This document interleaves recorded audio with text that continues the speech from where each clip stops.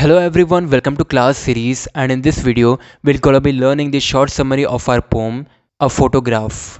This poem compares the internal state of nature and the momentary state of humans. In this poem, the poetess describes a photograph of her mother's childhood. In the photograph of time when she went for a sea holiday with her two girl cousins. Also, poetess contrast between nature altering at the pace of a snail and the fast-changing human life. The poet begins when the poetess goes through her mother's photo that lay within the cardboard boxes. They were possibly uncared for some time. In addition, it is not in any frame, metal, etc.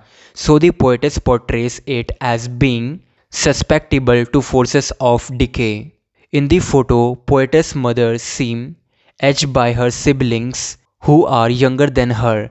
Also, she highlights her mother's strength as she supports her young cousins. They all look into the camera when their brother uncle photograph them. Moreover, they look happy and excited with their throwing locks and pleasant smiles.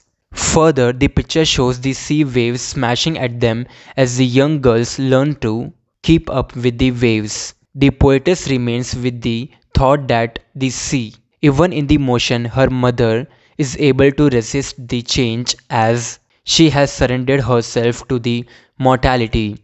In the second part, in her older days, her mother looks back the day at the sea.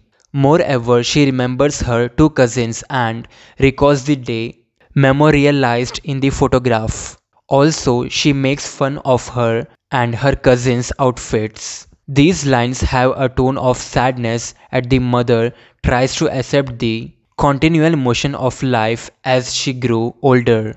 Looking back at her 12 years old self maybe was an attempt to return to her childhood, which is a painful reminder of the time and age. In the third part, the poetess remembering her mother as she died earlier. Further, the photo scripts a memory for both, as it knocks the mother and the daughter together even after her mother has left her for forever. The poetess confesses that the photo blinks at imagining the mother's laughter, much like her mother's delight in remembering the days at the sea.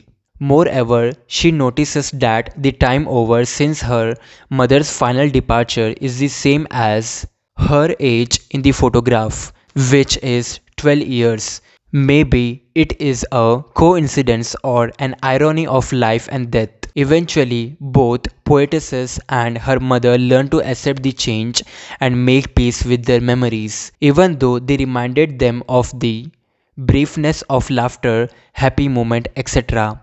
Although the death or end makes things go quiet and empty.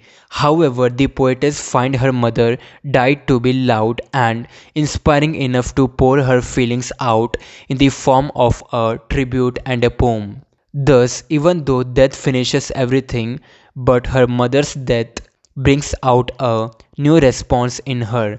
Lastly, she accepts silently her resignation to the final silence of the death. In this poem, the poetess wants to say that death is unavoidable, so embrace your life.